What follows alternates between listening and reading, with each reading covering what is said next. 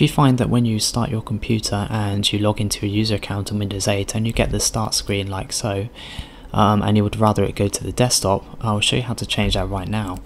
So to do this on the desktop, if you go right to the bottom to the taskbar and right click on that, then go to Properties, and then in the taskbar navigation properties box, if you go right to the top where it says Navigation, the Navigation tab, click on that, and then in the Start Screen section, underneath that you'll have this tick box, so make sure this is ticked. It says when I sign in or close all applications on a screen, go to the desktop instead of Start. So make sure this is ticked and then press Apply and OK.